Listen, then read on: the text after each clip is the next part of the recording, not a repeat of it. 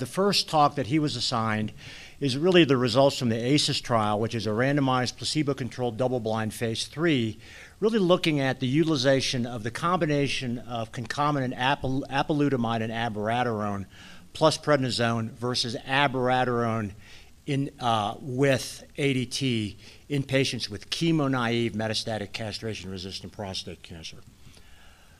So the background of this is, as many of you know, we know that prostate cancer in general is a hormonal disease, and it's driven by the androgen receptor. mCRPC, castration-resistant prostate cancer, is driven by activated androgen receptors and also elevated due to mutations of intratumoral androgen production. However, the overall population is very heterogeneous in terms of AR resistance and sensitivity. Apalutamide and Abi plus prednisone are approved prostate cancer therapies in the setting in terms of monotherapy for metastatic castration-resistant prostate cancer. However, if you lump them, we like to talk about them. We've used novel hormonal therapy. We've used androgen signaling inhibitors. I personally like the term androgen receptor targeting agents because we know that abiraterone is a synthesis inhibitor and apalutamide is a receptor blocker. So this concept of androgen annihilation, and I think that's something that Dave and Dan have been talking about for years, really has got a lot of interest based upon the fact that we're blocking it at both production, we're blocking it at the receptor level, but this concept of intratumoral production based upon a mutation really is significant. So basically, the ACIS trial is a phase 3 study comparing these agents, and the primary endpoint is rPFS.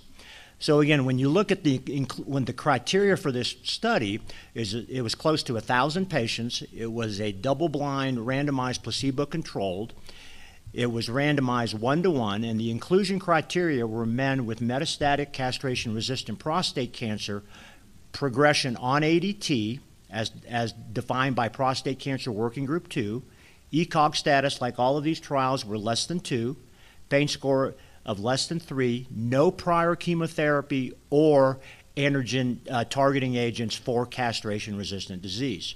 Stratification were presence or absence of visceral mets, ECOG status, as well as geographic region, North America, UK, or in the rest of the world. Again, they were randomized to receive this combination of apalutamide, again, which is an androgen receptor blocker, and abiraterone acetate plus prednisone. And abiraterone is an androgen biosynthesis inhibitor that blocks it not only at the testicle, but also in theory can be blocking intratumoral production versus, and again, continued on ADT versus placebo plus abiraterone prednisone alone. Primary endpoint is rPFS as determined by the investigator. Secondary endpoints: OS, time to initiation of cytotoxic chemotherapy, time to pain progression, time to chronic opioid use. Exploratory endpoints include time to clinical progression, time to first subsequent anti-cancer therapy, time to second progression-free survival, decline in PSA, time to PSA progression, and some pre-specified subgroup analysis by patient characteristics and tumor signatures, FACT-P, patient-reported quality outcomes, as well as safety. So this was the timeline. Basically, this trial was initiated in 2015 with randomization. This was a worldwide study from 2014 through 2016. And then primary endpoints, we had predetermined analysis in March of 2018, and the final analysis was in September of 2020, with median follow-up at that point was 55 months. So this is the demographics of both groups, and again, this is pretty similar to what you might expect for this particular patient population. The median age was about 71 in both groups. Gleason scores, about 50% of these, greater than 50% of these patients were a higher grade Gleason, probably falling into the unfavorable, intermediate, and high risk. Unknown was about 5%. Again, very highly functioning patient population, pretty high PSA values relative to this disease in the mid-30s.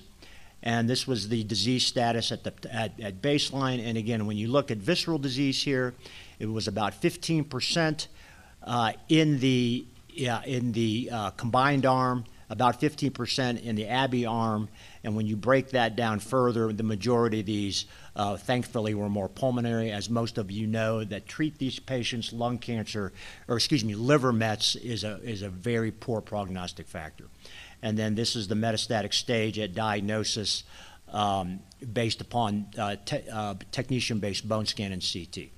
So when we look at the primary endpoint, which is basically radiographic progression or death, the primary endpoint of RPFS was met at a median of 25.7 months follow-up. In the Abiraterone arm only, it was 16.6 months, whereas I will call the androgen annihilation arm, which is basically apalutamide and abiraterone plus prednisone, was 22.6 months. That was a hazard ratio of 0.69, again, which translates to a 31% risk reduction.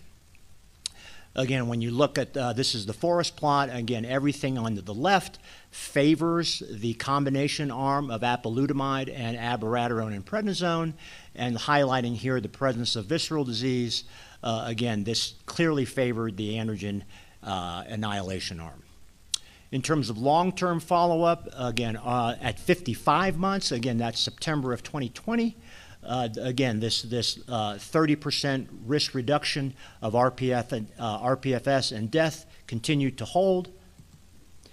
When you looked at OS, the final analysis at 55 months, it had a similar OS, however, between patients with APA and Abi versus Abi and prednisone alone.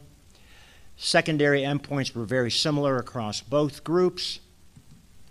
PSA outcomes, again, when you look at the waterfall plots, when looking down here, confirmed decline of a PSA 50 in the androgen annihilation arm. It was about 80%. Abi alone was about 73%. Undetectable PSA slightly favored the androgen annihilation arm at 25%.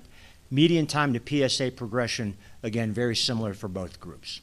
This is the pre-specified baseline subgroups favoring APA, or excuse me, basically the androgen annihilation arm.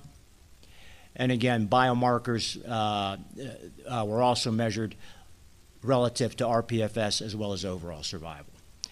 The majority of patients who discontinued treatment received subsequent life-prolonging therapy. And again, that included both continued taxanes using either cabazitaxel or docetaxel, as well as you could have also received radiopharmaceuticals, autologous immunotherapy. Some patients even also received further androgen receptor targeting agents.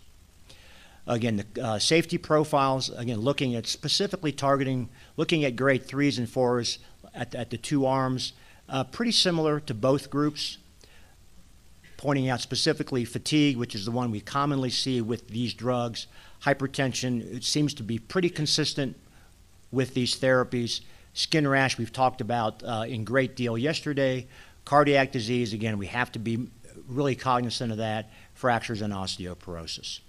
This is the FACT-P, and again, I think we need to be more cognizant. We need to start doing a better job of looking at quality of life, patient-reported outcomes. So the conclusions is that the ACIS trial met its primary endpoint of radiographic progression-free survival as assessed by investigators in chemotherapy-naive metastatic castration-resistant prostate cancer. RPFS was extended by 6 months in primary per protocol analysis and by 7.4 months in the updated final analysis. RPFS benefit was observed versus abiraterone acetate plus prednisone alone. Secondary endpoints, including OS, were similar. No new safety signals were observed. Slightly higher rates of treatment AEs were seen with the androgen annihilation arm. However, the quality of life was comparable between both treatment arms. Clinical biomarker subgroups of patients may derive greater benefit with the androgen annihilation arm. So again, on behalf of Dr. Henderson, we'd like to thank the patients who participated in the study, as well as the folks from Janssen with their guidance and their support for this talk.